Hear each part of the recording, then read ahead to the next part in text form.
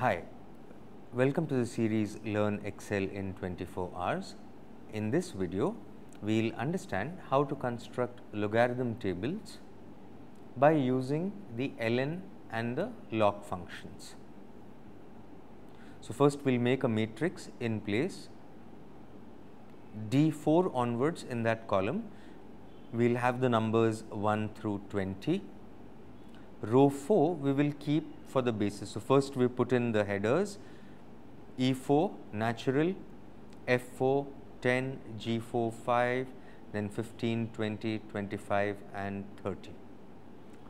For natural log, the Excel function is equal to ln, just like the ln function that we have on the scientific calculator. There is only one input parameter and that is the number. So, we just say equal to ln, choose the specific number for which we want the log value, and that is it. We use the drag and drop function and we have the natural logs for 1 to 20 in place. For other numbers, we use the log function, and this has two input parameters. The first input parameter is the number of which we want to find out the log, and the second input parameter is the base, to which base do we want the log calculation to be done for. So, when we use the log function for base 10, the number comes from column D, the base comes from E4 in this case, sorry, F4.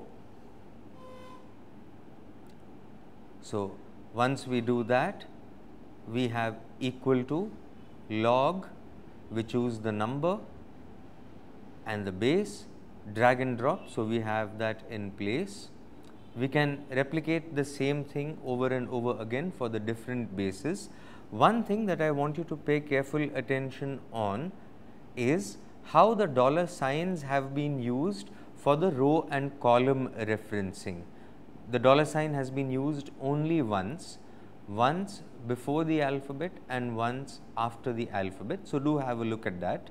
To summarize what we are trying to do over here, for the natural log, we use the ln function and it has only one input, and that is the number, just like the scientific calculator.